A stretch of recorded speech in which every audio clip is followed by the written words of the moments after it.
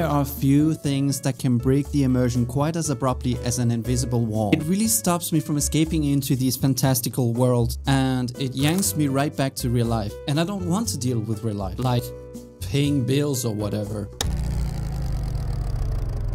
Again.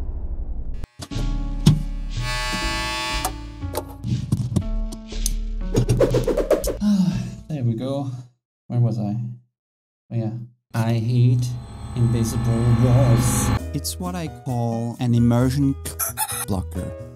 Like loading screen, interface vomit, obnoxious sidekicks explaining every little thing. The entire game marveling at your every microscopic achievement. Jolly good cough, Sam. You're gonna do just fine, kid. You are our only hope. All of these things take me out of Lord of the Dragon Age scrolls and puts me right back at my desk eating chocolate with no pants on, listening to my upstairs neighbor's obnoxiously loud TV. Help! This is definitely not the TV. Help, so I can help. In case it wasn't clear by now, immersion is pretty important to me. A good place to start would be to get rid of those pesky invisible walls. Now how the hell am I gonna do that? Maybe I'm getting ahead of myself. First we need a world we can remove those walls from.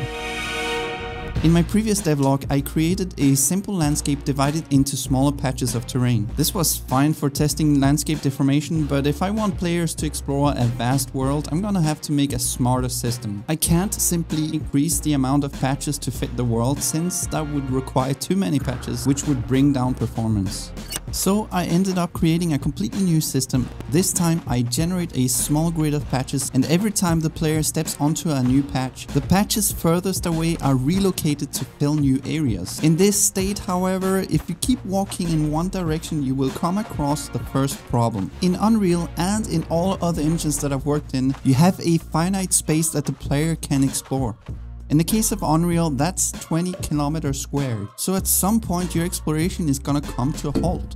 And the solution to this is to offset everything back to the center when players reach the boundaries. And the player is none the wiser. It's ever so slightly boring to explore a flat world, so let's add a landscape generator. I started by generating a few noise textures at different frequencies and layering them on top of each other. I then used this texture to define the height of every point on my landscape. I also created some simple controls so I can adjust each layer and fine-tune the look of the landscape. The landscape material has also been updated. This is probably something I'm going to continue to improve over time. The next obvious problem is the very limited view distance. It's pretty hard to immerse yourself when you can clearly see the end of the world. My current solution for this was to add 2 additional rings of terrains. With each ring of patches, the patches become bigger and less detailed. So the terrain your character is standing on has the highest fidelity, and then it gradually becomes less detailed as you look towards the horizon. At the moment I have roughly a 7 kilometer view distance, which I think is acceptable for now.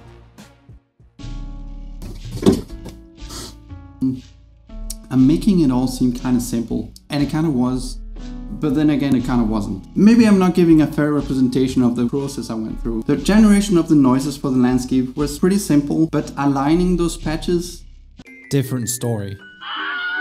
Oh, and getting rid of those seams between the patches, also a headache. The patches also have such a low polygon count for it to be performant that I had to mask the blocky terrain with tessellation. And then you have to make sure everything happens without freezing the game every time it loads.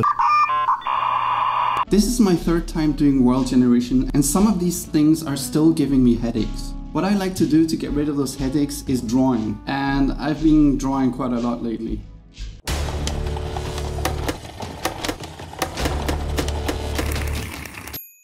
So mostly random drawings, except for this deer-like creature that I want to include in a future devlog to help showcase a dynamic ecosystem. I've kept the design somewhat rough since I expect that the final concept will emerge in the modeling stage. Okay, so back to the world generator. Running towards the horizon for infinity makes the world seem less tangible and more like someone's boring nightmare. In order to emulate a spherical planet, I decided to make it so that when players reach the end of the world map, they loop around to the other side.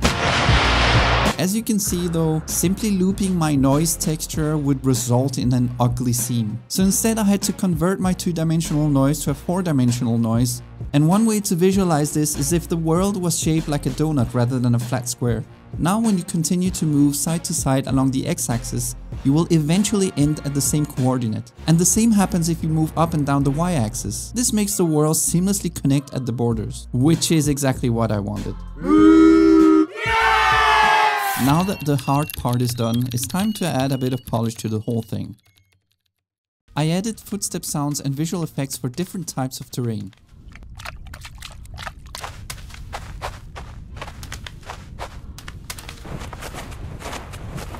I added a minimap, day and night cycle, a clock, and a day number. I also added an object generator to populate the landscape with rocks and a few sculptures.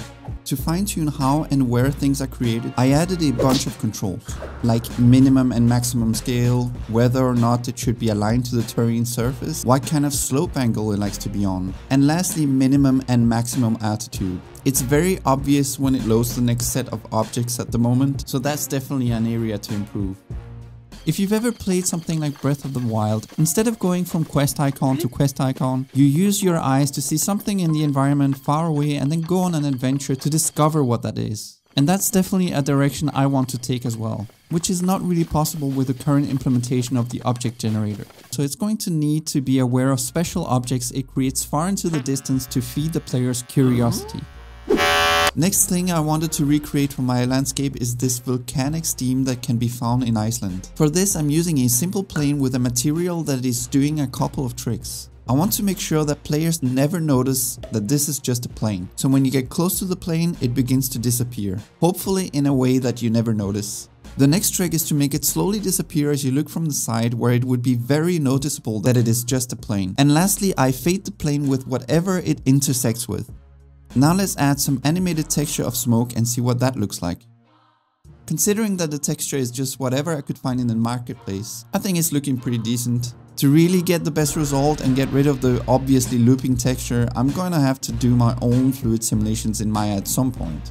But for now, this is done. The last thing I worked on was improving the terrain generator. It's pretty obvious that it's the same kind of very soft noise layered on top of each other. It's looking a bit evenly blobby.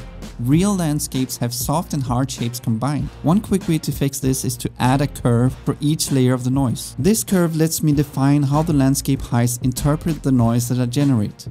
A curve like this, for example, will create this kind of result. It really helps mask the blobby nature of these noises and helps make a slightly more convincing landscape.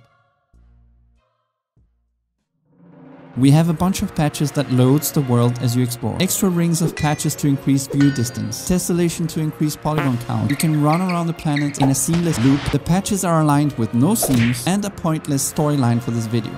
But most important of all, no invisible wall. So, let's take a look at the final result.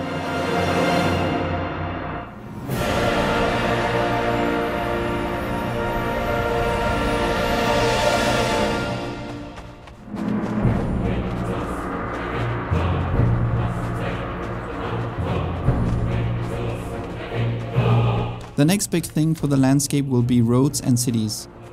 Back when the project was being made in Unity, I got some roads and cities working without doing any pathfinding calculations, which is a traditional way to connect paths. This was by far the most difficult task and not something I'm looking forward to solving for my new system in Unreal. But it's an important one and something I feel will set it apart from other games with procedural worlds. At least I don't recall seeing this feature before. That's it for this video. If you like my content, press the like button and leave a comment down below. It really helps expose my videos on YouTube. Ooh.